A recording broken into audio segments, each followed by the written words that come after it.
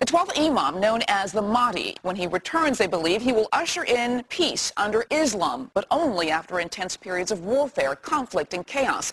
A certain number of Shia Muslims believe they can hasten the Mahdi's return by creating those conditions. Within the 12er Shiite world, there is an extremist organization in Iran called the Hojatiya group. And there are several of these groups in the Iranian system. They believe that when the 12th Imam comes as the Mahdi, this new era begins, and they believe they can accelerate his arrival by creating global chaos. President Ahmadinejad is on record as stating he believes his mission is to pave the way for the Mahdi's return. Today we're going to be talking about Iran with John Hogan. John's website is hogprophecy.com.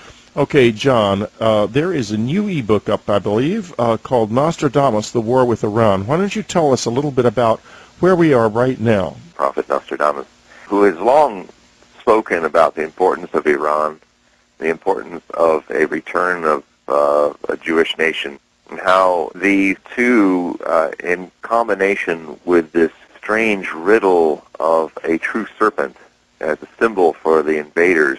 The true serpent is an invader that comes through Karmania's coast, which is the Strait of Hormuz. The true serpent is the original Navy Jack of the United States Navy during the American Revolution.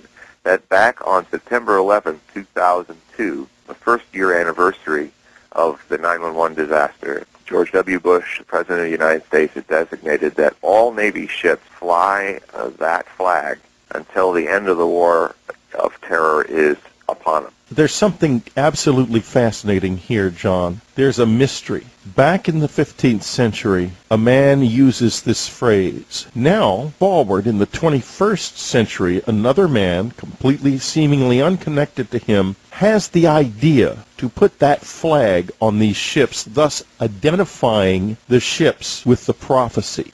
What do you think happened? How did that happen? The political advisor of the president himself is a great reader of prophecy and is trying to self-fulfill prophecy. In fact, that's a tradition that's in the Judeo-Christian prophetic tradition to politicize prophecy, to try to make things happen.